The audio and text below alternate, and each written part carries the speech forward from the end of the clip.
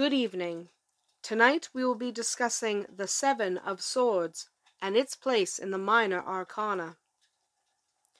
The Seven of Swords is the seventh card of the suit of swords. It is the embodiment of greed and thoughtless behavior. This card is represented by a man, likely middle-aged, who is taking very careful, stealthy steps away from a scene he is apparently leaving with great care. He is looking back to see if he has been noticed by anyone. He is obviously doing something he ought not to be doing, and is attempting to get away with it. In his arms he carries 5 swords. 2 more are left behind, as if he couldn't quite carry them all. There are tents in the background, as if to represent a fair of some kind. The figure is sneaking away from these tents with all possible speed. When appearing in a spread, this card implies undesirable and impulsive behavior. The Seven of Swords is often indicative of action without thought, and with no care to the possible consequences. If you are represented by the individual in this card, you are likely to hurt both yourself and others, and all for a moment of personal gratification. The figure shown on this card knows that he shouldn't be doing what he's doing, and yet he continues on with his dishonorable task.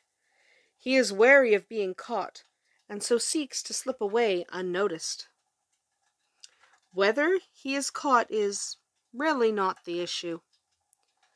The very fact that he knows he is in the wrong is the real point of this card. The Seven of Swords is the image of secret plans and hidden dishonor. If you draw this card, you are likely making plans that have remained secretive.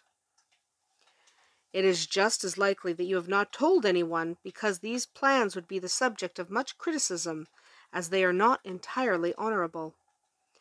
Since these plans are made and carried out in secret, they bring with them a deep frustration.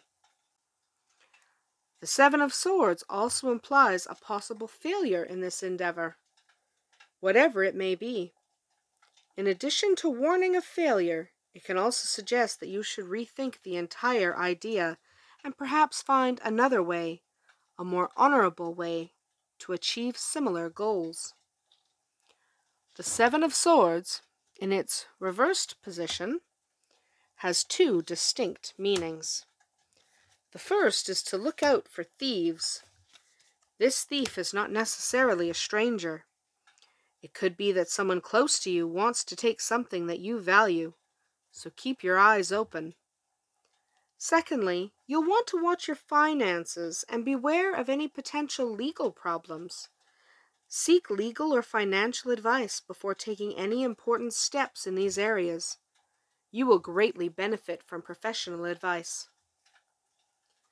Thank you for watching. Tune in next time when we discuss the 8 of Swords and how it relates to the Fool's journey. Blessed be.